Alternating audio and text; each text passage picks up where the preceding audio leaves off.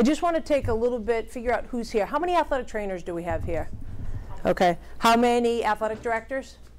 And then parents, coaches, recreational professionals, a little bit of everything? Okay. For the athletic trainers who are in here, I'm going to apologize a little bit. Most of this will be review. For everybody else, I think you will get a lot out of this. So what we're going to start with is just what you're going to come out of this with.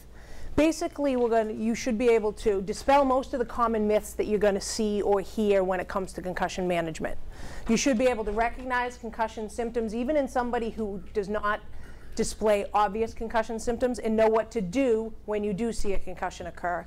And you should be able to assist in the administration of a graduated return to play protocol. So we're going to start first with the myths. These are some of the things that I hear countless times over the years, whether it be from parents, kids, and in some cases even physicians. Most of you have probably also heard these. One of the first ones that you can hear is that you need to be knocked out to have a concussion. I can't tell you how many times I've had a parent tell me that my son was not knocked out, or my daughter was not knocked out. They can't have a concussion. So that's one of the biggest myths that is out there. Luckily, with all the concussion education, that seems to be a myth that is not quite as widespread as it used to be. One of the largest ones is that helmets prevent concussions. How many people here, before you sat through something like this, think that a concussion can stop a helmet can stop a concussion? That's good. This is an educated audience. I have parents who walk in with a helmet and they say, I bought the concussion-proof helmet. The study says this one's concussion-proof. My son's going to wear this for football. Or they say, my son can't have a concussion. He is wearing a concussion-proof helmet. There is no such thing as a concussion-proof helmet. Helmets were designed to stop skull fractures and focal blows that cause bleeds in the brain, which they do exceptionally well. But they were not designed, because of the way our anatomy of our brain is, which we'll talk about in just a minute, they can't stop concussions. If they are properly fit, they can help to reduce a little bit, but they are never going to stop all of concussions. One of the things that I hear from parents frequently now, because of all of the publicity with the NFL and the brain bank and what you're going to hear Dr. Stern talk about later, is CTE. I hear parents say, either I don't want my child playing a collision sport, or as soon as they get a concussion, their first question is, oh my God, are they going to get CTE, the chronic traumatic encephalopathy? They know that head trauma contributes to it, they're just not sure how. So there's no need to worry that when your child sustains one concussion that it is going to lead to CTE. It may be cumulative head trauma, it may be subconcussive head trauma, it may be concussions, it may be all of the above. So that's one of those myths that if you do have a parent who's worried about that, that you can dispel to some degree. Another one of the things that you hear in a lot of, I've had parents tell me, well, my daughter can't get a concussion playing soccer, or my daughter can't get a concussion playing basketball. A lot of studies now are starting to show that while more boys, the number of boys that get concussions are larger, the frequency with which athletes get concussions, the girls get more concussions than boys more frequently. Boys play collision sports. Hockey, their lacrosse is full contact, whereas girls' lacrosse is not. So just keep that in mind. Just because somebody's a girl and not playing a collision sport doesn't mean that they can't get a concussion. Another one, anyone ever see the mouth guard? It's going back a few years that had, may prevent head injuries on the mouth guards. You had kids showing up with the shock docs or whatever other ones saying, this is my concussion-proof mouth guard. Again, there is no study that proves that a mouth guard can prevent a concussion. So they can spend the $6.99 on the cheap moldable one rather than the $80 one that they think is going to prevent their concussions. They should still wear them because it's going to protect their teeth, their jaw, but not going to help with concussions. This next one, with everybody needs a CAT scan when they sustain a head injury. This is one of those that's coming into play in more and more hospitals. Because of CAT scans and they expose children to radiation, some CAT scans expose children to radiations equal to 8 months worth of background radiation. So they're trying to minimize how much radiation they expose children to. So they're trying to do less and less CAT scans. Now, a CAT scan does not show a concussion. So when a parent shows up and says, the doctor said, my CAT scan's clean, I don't have a concussion, that is an erroneous statement. CAT scans, you're looking for bleeds. Bleeds are rare in athletics, luckily.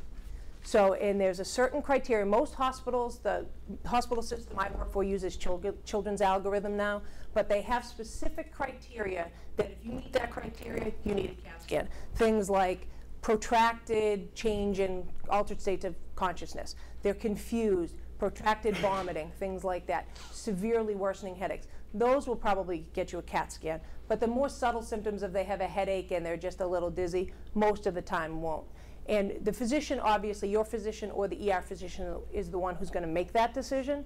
But just know that if it's your child or an athlete that goes in, it doesn't mean that they're not doing what they're supposed to do. They're trying to help protect your child because the child does not fit the criteria for a CAT scan. And this is the one I can't tell you how many times I hear. Concussions are no big deal. If a child sitting in my training room who can't figure out where they are or what day it is, and I have a mom or a dad say, oh, that's not a big deal. I've had 5 of them. I played through them. I never stopped playing.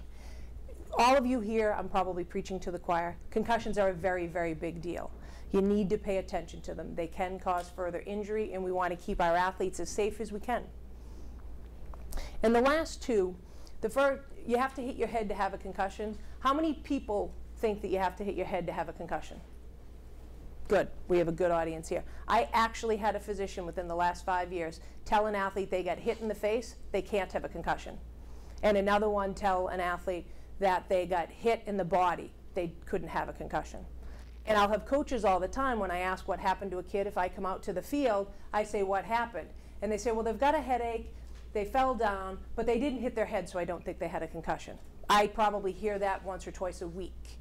You can get hit in the body. All you really need to sustain a concussion is a rapid movement of your head, an acceleration, deceleration of the head. So always keep that in mind, that it does not require a blow to the head. And that's one of the biggest things trying to educate the public, that just getting hit in the body. I've actually seen a concussion. A child went up for a layup, had her legs taken out from underneath her. She landed flat on her butt with her feet out straight and gave herself a concussion just from the shock going up her spine. So just try to keep that in mind. And then one of the other things that I hear a lot is, well, they're not confused, they can't have a concussion. Most of the time I'll hear this from a parent when I'm trying to explain that they probably have a concussion. Only about 57% of diagnosed concussions, confusion was actually present. So you just want to keep that in mind, that confusion is not one of the symptoms that has to be present. So what is a concussion? This is the medical definition, taken from the Concussion in Sport group. It's a complex pathophysiological process affecting the brain induced by traumatic biomechanical forces secondary to direct or indirect forces to the head. So what does that mean?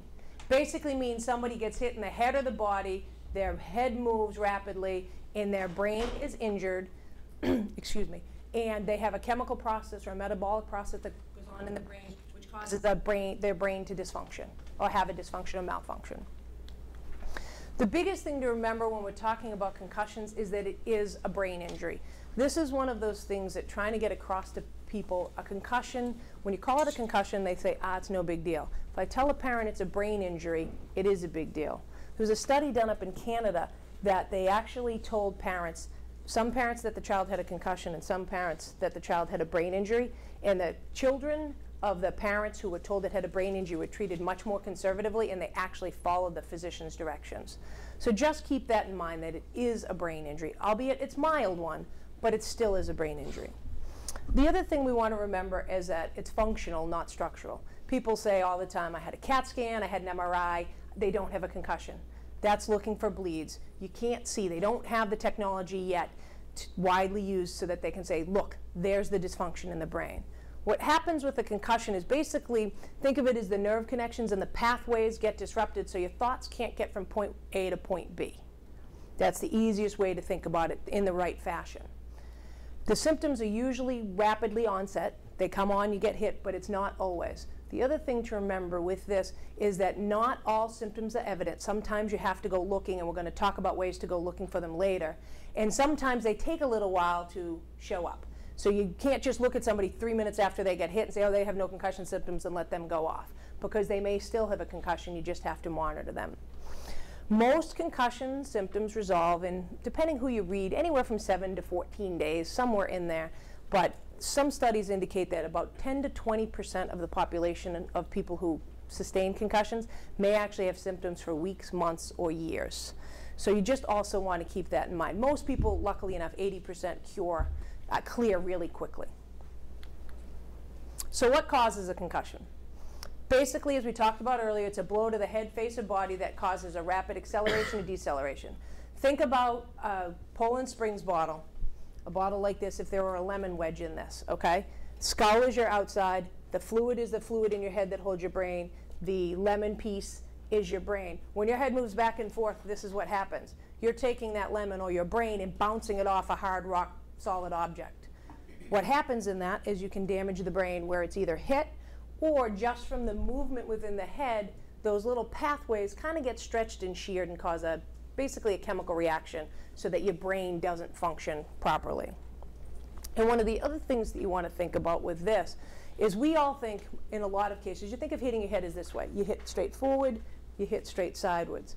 One of the things that they've found over the years, and this is something to pay attention to, especially in sports like soccer, football, where there are collisions, and even basketball, an angular velocity is worse. If you're trying to think about what an angular velocity is, this is something we probably have known for years and we don't realize it.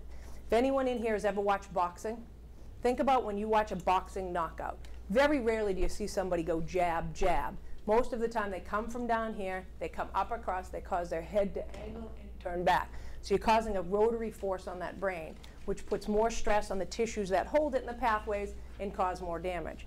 The other thing you have to remember, it takes much less force in an angular direction. So a hit that you look at in football and you'd say, if it came straight on, and you'd say, ooh, that's something that may be an injury. If it's coming from the side, it may not be. It may not be something you even think twice about. So you have to keep that in the back of your mind. And this, this is a YouTube video. I just want to show you two different videos. I hope, it's got a couple of NFL clips in it, so I hope I don't get in trouble for doing this. This is one of those things that if you see this happen, there is going to be absolutely no question that someone was injured on this.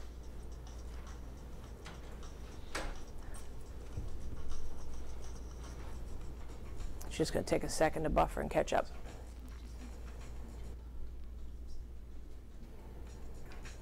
And I'm just going to show you a few of these. No one in this room would watch one of these hits on their youth field and say, ah, they're fine, they can get up and they can keep going.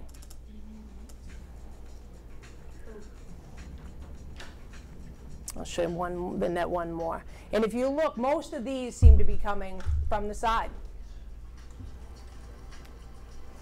If you want to watch this video, it's big hits on YouTube. It's insane the hits that they're sustaining in this video.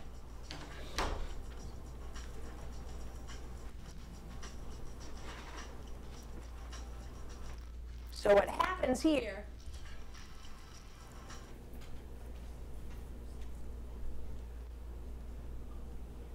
just have to get to the next one. The YouTube is not cooperative.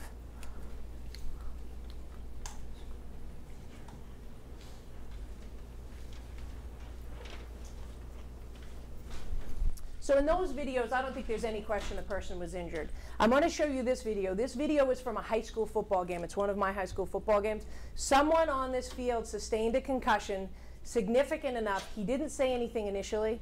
He finished playing the next probably 8 minutes. On his walk back to halftime, he was so confused and realized he was in trouble, he went into full-scale panic. By the time I saw him, he wasn't sure what happened. He didn't know he had played half of football. So I just want you to take a look at this video and tell me if you can see where the athlete gets the concussion. I'll play it through twice for you and then I'll give you a hint. And this is the reason I'm showing you this is because this is what frequently will happen in high school sports. Those of you who coach it or the athletic trainers here can tell you. Okay, now I'm going to give you a hint. The guy who gets a concussion is in white. 58? Nope. I'll show you. I'll explain on the next one. Okay. 56, was it 56? It's going to be the center. He's going to come through the middle of the field, and he's going to end up right here. He gets hit by this guy, and who I think is the outside linebacker. He's going to have black sleeves on. He's right here. He's right there. See him? He pushed. Now watch him. He grabs his head right there. Yeah. The only sign of concussion that this kid showed, he grabbed one hand, and then a second later he grabs with both hands and he lets go and he goes back to the huddle. Now, on this particular play, the very next play, he's the center. He went, ball started after that. First time he'd ever done it. We're 9 games into the season. That could have also been a key, but because no one saw this. I was standing on the field watching the game. I never saw it because you can't see anything happen. So this is one of those things that, for those of us who are athletic trainers, can be a little scary at times because you have this happen. So this is why you have to sometimes be a little bit of a detective. That athlete comes off, let's say he false started 3 times. Now you're starting to think, not usually of him, let's go. So why is it so important? It's important for many reasons to recognize concussions, but one is so that you can prevent further injury and possibly death. Has anyone in here heard of second impact syndrome? Second impact syndrome is one of those things that's still debated in the medical community. Some people believe it exists, some don't. I think most of the stuff I've read, more people are leaning to the fact that it does exist. Luckily, it is a very rare occurrence in sport. However, it does happen. I personally know of somebody whose cousin it happened to, whose mom was a nurse, and they let him go back to play football down in Arkansas or Alabama with symptoms, and now his claim to fame is he can sit up and smile. So that's the more scary version of this, but I like to talk about this because this helps people to at least pay attention. Most of the time it occurs to kids under 18, although I think the oldest I've read is 23 is the oldest person that they say has suffered from this. This occurs when somebody has had a concussion and they still have symptoms. They go back on the field before the symptoms are resolved, they take another hit. And I've watched video of there's 2 videos. There's a Preston Plavetti's video on, and there is a Brandon Schultz video on the CDC website that show the hits that cause the second impact syndrome. They were bumped. They weren't even hit. Very hard. Preston Plavetti's was hit a little harder, but his initial one was not. So what you're looking at, when they get hit like that, it causes a dysfunction in the brain. Basically, the brain can't regulate its blood flow. All the blood rushes to their head. It doesn't come out of their system. It's in their circulatory system, but it distends the brain a little bit. Hard skull, big squishy brain getting bigger and bigger, puts pressure on the brain and can cause brain damage or death. Again, luckily it is very rare, but this is why we want not to put kids back on the field. And one of the best comments from one of the videos that I watched was, in this particular thing, is that he should have listened. Both kids are now coherent enough that they can speak. They should have paid attention to their symptoms. They should have never gone back on the field because they believed that if they hadn't, they wouldn't be where they are today. So the other things, and the more common things are, you're going to decrease the chance of prolonged symptoms. When you have an athlete who gets a concussion and then they get another concussion right on top of it, it tends to make those symptoms longer. I've seen a couple of athletes, one in particular, he was a basketball player, he hit his head, and about 5 minutes later hit his head again, and it took him a year to come back. So you see that frequently, or kids who had a concussion, they go back too early. So that's why you want to notice when they have one. They're more likely to be re-injured, and their subsequent concussions are frequently more severe. So you just want to try to help keep these kids. You want them to stay out as little as possible, and you don't want them to hurt themselves. So that's the reason we want to do that. And if somebody's having multiple concussions, if they're not telling you, if some kid, I have several children at school who have said they had 4 or 5 concussions and never told anyone. So by the time I see them, they're on concussion number 6. That's a much more significant thing than if they're on concussion number 1, because multiple concussions have been shown in times to lead to things like depression, anxiety, cognitive problems, memory issues, even chronic symptoms such as headaches. So we want to be able to keep track of how many concussions they have so that we know if they're getting them easier or if they're getting way up there in numbers. So this is, most of you have probably seen this. These are the symptoms. This is what the athlete may report. How many people in here have dealt with an athlete or a child that has had a concussion? How many of them were honest that they had symptoms without having to drag things out of them? Not very many. It's difficult. So what we find is one of the problems with trying to figure out if someone has a concussion or not is we're going by subjective data, what they tell us. If they don't tell us they have symptoms, unless they're walking around like a drunk, we may not notice. So we're going to talk in this next slide about ways to figure out whether they have a concussion. But just remember, if they have any one of these symptoms, they're suspicious. After a blow to the head or the body, they're highly suspicious for a concussion, and they should be sat out and checked out by a medical professional. Simple things like headache, which about 89% of the people who have concussions have, nausea and vomiting, loss of consciousness we talked about, only common in about 10% of the population. Groggy. A lot of people don't realize emotional. Kids who are either telling you they're sad or they're angry or they're uptight, that's another one of those things you want to pay attention to. They're complaining about balance issues. Another real sensitive one that I've had parents that they don't recognize, and they come in later and they say, ooh, I didn't know. Their kids were sensitive to lighter noise. They stopped listening to their music really loud. They turned it down. They were in the car on the way home from a game and asked their parent to turn the radio down. But at the time, the parent didn't realize until the kid woke up the next day with different symptoms. You know, your standards of dizziness, confusion, most of us are going to recognize anyways. Vision disturbances is another one. There are some athletes who their only symptom will be a vision disturbance. I had an athlete this year who was hit in the head playing basketball at the freshman level. The headache and was dizzy for about 10 minutes. 2 hours later, her only symptom was blurry vision in one eye, and it lasted for 2 weeks. But that was her only remaining symptom. So if you have an athlete who's been hit, A, you want to have them check their eyes checked out to make sure it's not retinal, but 2, it could be a sign of a concussion. And then the amnesia, the lethargic, ringing in the ears, and sleep disturbances. If you're dealing with younger kids, sometimes even high school kids, but the younger kids, if anyone ever tells you they were hit and they don't feel right, they can't tell you what, they don't have a headache, they may not be dizzy, but they just don't feel right, take that to mean they may have a concussion. Because there's a lot of kids, when I ask what's wrong, they say, I don't know. They can tell me everything cognitively I need them to. They say, I just don't feel right. They can't explain it. So take that to mean that they may have one, and that's somebody who needs to really be looked at. So now let's get into how do you figure it out as a coach or a parent? Basically, you kind of have to be a detective. You have to spy on them a little bit. I stand behind my athletes if I see someone that's hurt or has been hit that I'm not so sure, and watch them. Some of the easy things are they're slow to respond. They're going to answer you in a much slower manner. They might be not paying attention. They might be looking at the ground. They may not answer appropriately. For those of you who deal with high school and teenagers, I know this sounds funny, a dazed appearance, because they tend to stay looking dazed all the time. But they look more dazed than usual. They have that deer in the headlights look. They're staring off into things. Those are some of the things that you're going to think. Personality difference is a big one. You'll have kids who are normally docile, calm kids who are angry, but even more, you'll find a kid who fights you on tooth, nail, everything that happens. You want to put a Band-Aid on their finger, they're going to argue with you. And you start looking at them for concussion symptoms and asking, and they don't argue one bit. They just stand there and say, uh-huh, yes, no, yes. Those are the things you're going to look for, because that will happen frequently. They might play differently. A kid who's normally sticking their head in there, they're the last guy on the pile in a football game, no matter whether the tackle was 5 minutes ago, they're still piling on. Now all of a sudden, they're standing back like this and they're watching. When everyone's celebrating a touchdown, instead of jumping up and doing the chest thumps, they're standing away. If they're a soccer player, they won't head the ball. They won't go up for a ball. They stay away from people. They move like this if they see. Those are some of the things you want to look for. And these are all things I have seen multiple times on the field while trying to determine whether an athlete has a concussion or not.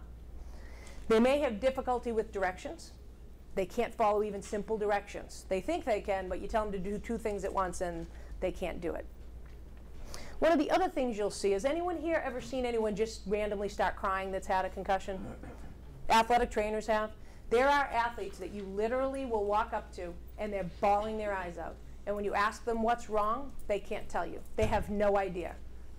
What's wrong? I don't know. Did something happen? I don't know. Why are you crying? I don't know. That's a very big sign for concussions. And you'll find with kids who are suffering concussions, a lot of parents will tell you the same thing. Their kid's now crying for random reasons and no reason. They're far more sensitive. So it's another one of those subtle symptoms. They might move clumsily. If somebody's moving clumsily, most of the time they have enough other symptoms that they're going to realize they're in trouble and tell you about that. One of the more subtle ones, sleep pattern changes. If a child sustains a concussion and then all of a sudden the next day, maybe you don't know they hit their head, but you're thinking, they're fine, they don't have any other symptoms. Sometimes they can't fall asleep, they sleep much longer, or they sleep much shorter. So just keep that in mind. If a kid is all of a sudden telling you they can't sleep and they're normally an 8-hour sleeper, maybe it is due to that blow to the head that everybody thought wasn't such a big deal. And then one of the other things too is that avoiding the groups and the noise. If you have athletes who tend to normally be with all the kids, with all their friends, when they have symptoms, they tend to stay away. You know, you put somebody in a gym, most of us who are in it all the time, you don't think about it as loud, but to somebody with a concussion, the fluorescent lights and the noise is enough to overstimulate their brain and give them a lot of symptoms, so they'll avoid that. They'll stay away from it. They might stay in the door. They don't go to the game. Those are some of the other things that you want to think about. And then there's the simple things. They have something happens in a game, like this athlete did. He false starts for the first time. You don't think of it as a big deal. The center false starting is a little odd, but still it happens. But had that happened a couple more times, maybe one of us would have looked and said, ooh, maybe maybe something did happen. Maybe we should ask him if he's okay. So you just want to think about those. And sometimes, I know as a coach, you're busy coaching your team, you might be the only one there, but it is really important that when you see an athlete who has sustained a significant blow, or even just looking around in general to see, or if you see any kids that these symptoms appear, just because you didn't see the hit, and just because they're not telling you they have symptoms doesn't mean they don't. So it's really important that you pay attention to all of these. So nice, easy stuff. What do you do if you suspect a concussion? First thing is you immediately remove them from play.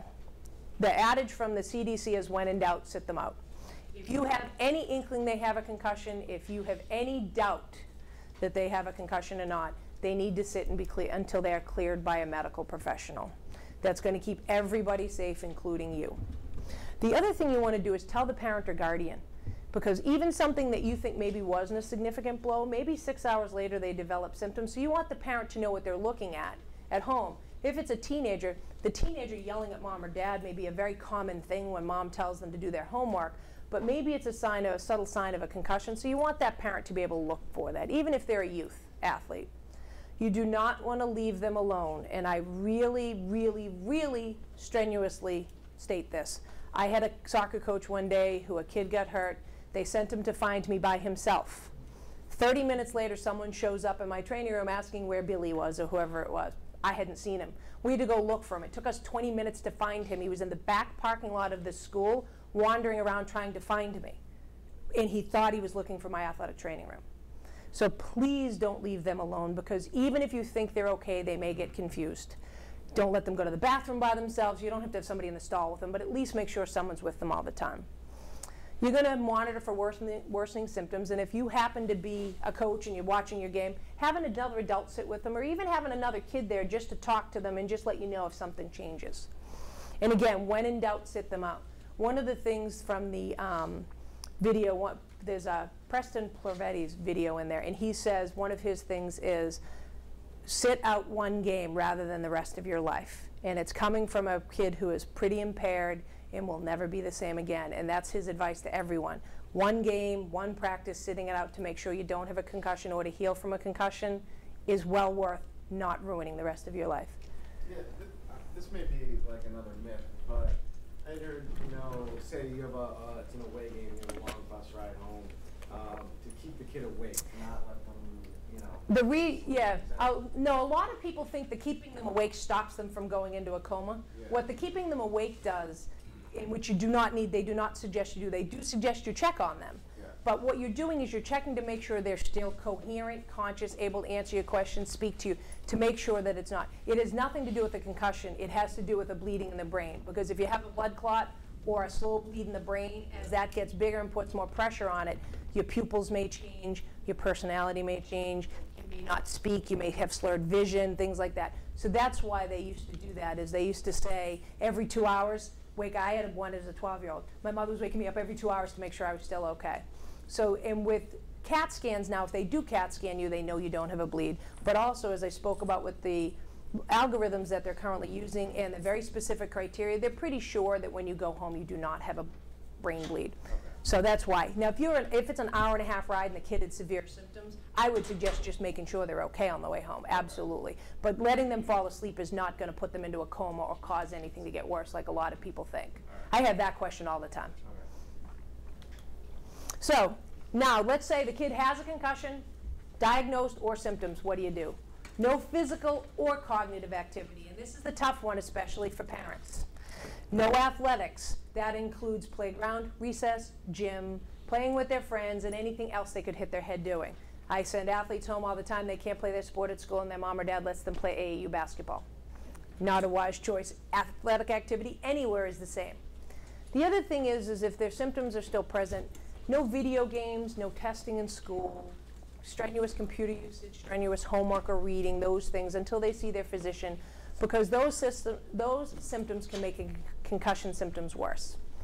You want to limit their TV watching to no symptoms. If they don't have any symptoms, they can watch it. You just want to try to keep it limited. Nothing big, bright, flashing lights, things like that. And the physician may limit school attendance and schoolwork also. So now let's get to the gradual return to play. So this particular gradual return to play is modified. It's taken from the concussion and sports group. And what a gradual return to play does is it gives you that stepwise progression to put that athlete back into the sport. And it's basically so that you can help keep them safer because you're keeping an eye on them. You're not just saying, hey, Joey, you're good, go. And it helps you to ramp up their activity to see if increased activity physically or cognitively is going to increase their symptoms.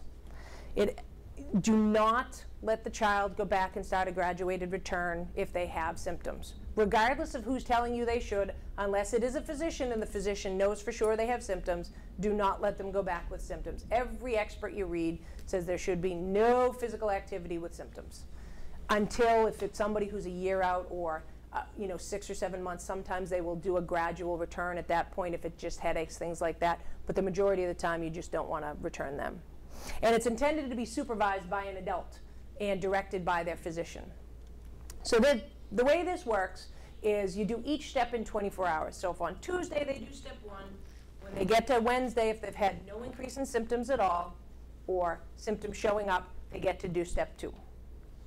If for some reason they do step 1 or step 2 and they have symptoms, they rest for 24 hours, see if their symptoms are resolved.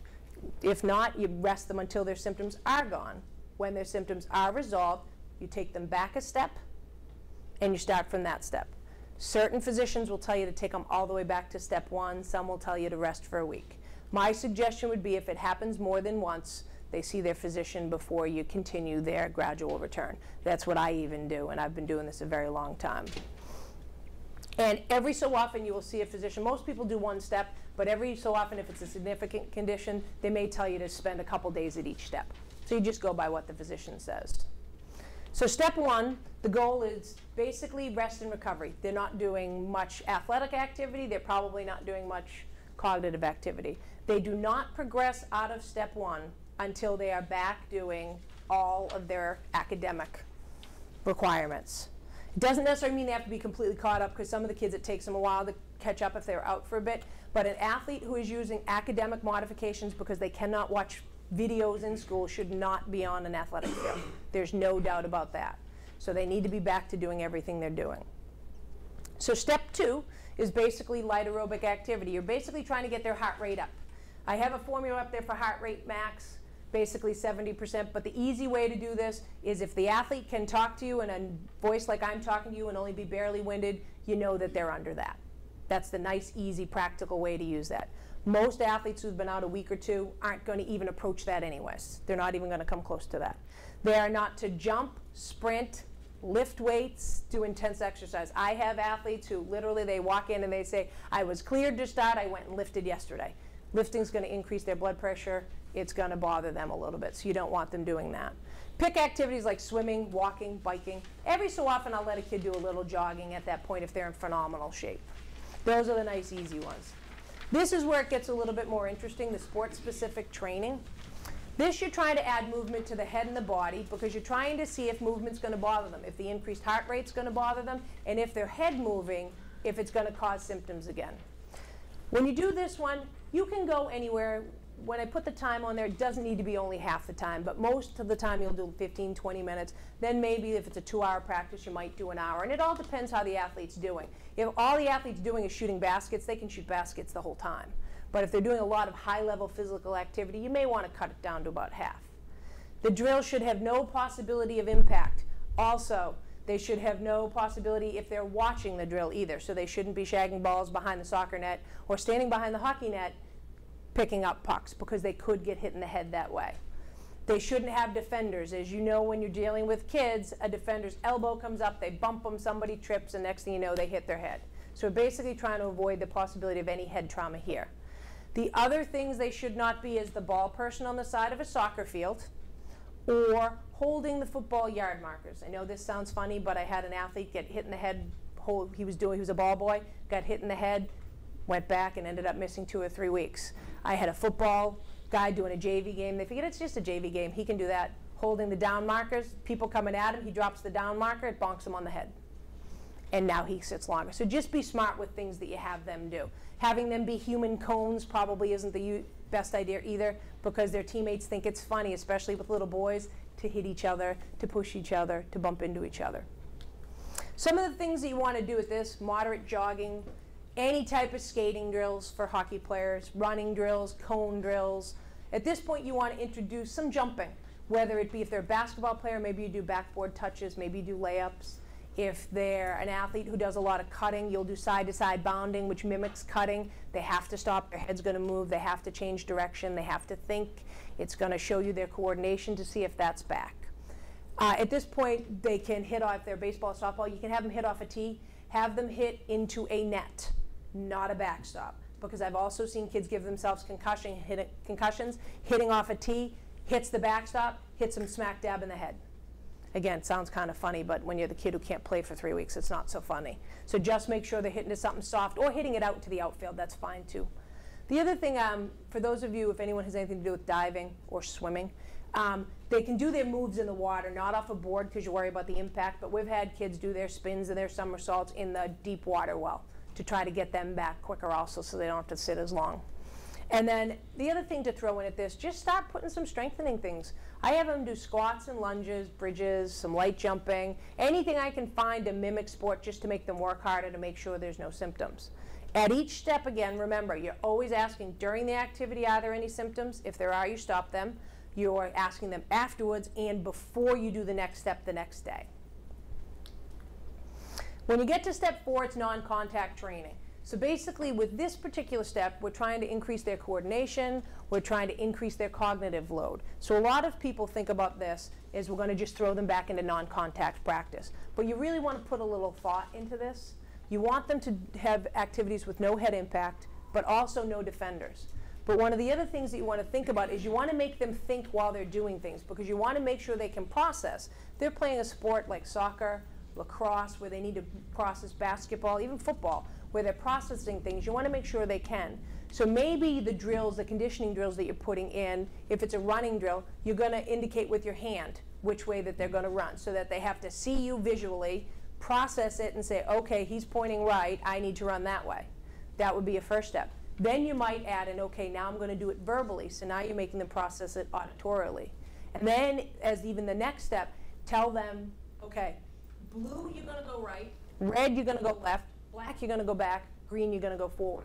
Because what that does is now they really have to process, and you're going to think, you're going to see if they can think and process fast enough to do what they need to do. And that just is going to help you as a coach figure out if they're ready to get thrown back into everything. You know, if they've been sitting 3 or 4 weeks, it may be an issue. Usually if they've only been sitting 7 or 8 days, it's not quite as big of an issue. And then just this is also where you're going to increase the jumping, really get them doing things where they're bouncing, that head is moving, to make sure they're not going to have any symptoms. Again, what I find most of the time, if someone's going to have a symptom, it shows up here. The first couple, it either shows up on day 1, 2 minutes into exercising, or it shows up here. They usually get through 2 and 3 okay. And then when they get to the full practice part, you want to make sure they have medical clearance, because you do not want them in any sport where they can hit their head until the physician has cleared them. And you're basically trying to help them restore their confidence. You really want to get them comfortable with being back. Some athletes are very afraid to stick their head back in their sport and bump into anyone or hit anyone if it's a collision sport, because they're afraid of getting a concussion. Not because it hurts so much, but because they know what happens if they get one, and they don't want to ever have to sit again. They don't like it. So you always want to make sure of that. And the other thing you want to do is think about, if it's a collision sport, ease them back into it. That doesn't mean don't let them hit day 1. It just means if your first drill as a football coach is to run a gauntlet drill where they run down and they hit every player on the team, probably not the best first drill. Same thing with lacrosse. If it's a hitting drill where that it's basically, if you think the drill is designed to increase somebody's toughness, it is probably not the first drill a concussed kid should do coming back. You just want to try to ease them into that. And then for step 6, you're going to return them and they're going to be back to gameplay and normal. Now, a lot of people, and coaches included, think that when you hit step 6, you don't need to worry about them anymore. This is one of those things, for the next week or two, you definitely need to keep an eye on these athletes because they're more prone to have that get hit again and sustain a concussion, and you don't want that to have happen. And if an athlete sustains symptoms, a concussion again, and has symptoms, they're probably not going to tell you because they just sat for 2 or 3 weeks. So you may have to watch them a little bit more. And I can tell you it honestly does happen. I had 2 kids this year. Within 2 weeks of their concussion, they were back, everything was fine. All of their impact testing, everything that you could find was normal, and 2 weeks later they had symptoms again. So I just found, like, in terms of kids like wanting to rush back or still go through these protocols. So let's say there's a break of a weekend. Yep. Can any of these steps be done on their own, like the earlier steps? They're supposed to be supervised. I will occasionally, like if it's a bike and I trust the parent, I sometimes will let them go home and do their biking on their own. I would not, my personal opinion, I would not let them go say, oh yeah, I played non-contact soccer with my friends, just because I wouldn't want to tell them to go do that and have them go play contact soccer and have something happen. I have given directions to my coaches if I'm not there on a particular day. Here's the list of things that this athlete should do, and they do it. They did. I had a kid do it yesterday on the lacrosse field. He could do non-contact stuff. They went to an away game, but I don't want the game to cause the kid to sit longer. Yeah. So, yep. So does anyone have any questions? Kathy, for those of you who don't know me, I'm Bob Stern from Boston University. Absolutely fabulous talk. Thank you. I have a concern that you're giving the physicians too much of a say in the return. I think everyone here has had the experience of a pediatrician or other primary care physician who is not as aware as many other people within the system. And they're much too quickly allowing kids to be cleared. I agree. So I would recommend that anyone else here, athletic trainers, school nurses, whomever, if you think that the kid is not cleared in your mind, if the kid is still symptomatic, that doesn't mean they should be cleared to go. Right. That, if the physician says, no, they're not cleared, listen to that. But if the physician says, yes, cleared, it's still up to you to keep the kid in a safe and stepwise return. Yeah, and think about it, if you're in a high school setting or anyone governed by the MIA, you have the state law behind you. The state law says they can't go back with symptoms. So, and that's why it said they never go back during symptoms. I have athletes who show up with notes all the time. They say, I can go back. Well, they were just telling their friend John over here or Sue over here that they still had symptoms, so I have to stop them. So you do want to pay attention to that. And the other thing is especially if it's your child, if you have concerns that the athlete is not right, you can always take them to somebody, and let's just say your pediatrician does not have a lot of experience with concussions. There are plenty of centers around. There's one there, you have this place in Brookline, Sports Concussion. You have Children's Hospital, the hospital system I work for now down on the South Coast. We have a concussion management program. So you have physicians there who have extensive training in dealing with concussions. You can always take them there for a second opinion too if you're ever curious. But as a coach and a parent, if you are ever even slightly in doubt, stop. And if you're not listening to me, go on to the CDC website and watch the Brandon Schultz video, but even more, look up on YouTube. It's Preston Plevetes, Pleveretes. It shows footage of this. It's the scariest thing I've ever seen. It shows footage of this kid as a high school senior, and it shows what he's like now because he went back to play football when he shouldn't have. And the damage that this child, luckily it very rarely happens, but it's one of those things that for shock value for some people to get them to pay attention to concussions, it does work. And unfortunately for this child, it's a very sad reality for him that he did have second impact syndrome. I'm a school nurse in North Central Massachusetts. We have no trainer, it's me. And I find a lot of inconsistency in how the physicians deal with this. And the AD and coaches, boy, as soon as there's an MD sign, they're, oh, well, he said it was okay, so we're off.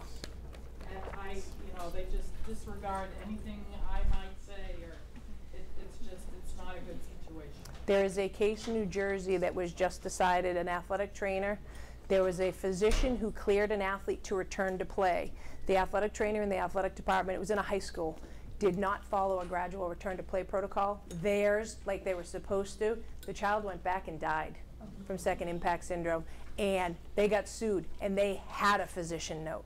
For us in this state, we're lucky. I hold up that state law now. Originally it was a pain because it's an awful lot of paperwork for me, but I'm like, state law, can't go back, says they can't. Well, and now there's that form that the physician has to check. that Correct, it's done. which they almost never do. Exactly. Yeah. So you, Yeah, they and how don't do you do know that. if they have the training? Yeah, they don't do it. Well, I called them. Yep. I faxed But you don't know for sure. I've had them, they don't check it off. I don't know if they don't check it off because they're just not paying attention, or if they don't. Our area, we provide I think physicians. the checkoff says it's optional, but the signature's required. Right. And if you ask DPH, that's what they say, the same thing. I've been at lectures with them, so.